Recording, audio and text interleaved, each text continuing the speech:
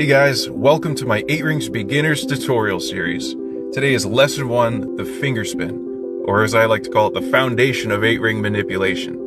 Alright, to begin, you're going to lift up your index finger so that it's out of the way of the prop as it spins. And then you're going to push the ring with your thumb. Note that your thumb should slide off the ring as it pushes so that the ring can freely roll over your middle finger.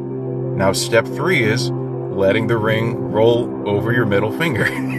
As this happens, your middle finger should balance the ring. It should be the only part of your hand in contact with the prop as it is freely rolling. Now, step 4, as it rolls to the other side, pinch it with your index and thumb, as if you're catching it to briefly stop the movement. And then for step 5, move your middle finger back to the front of the grip so you can begin finger spinning again.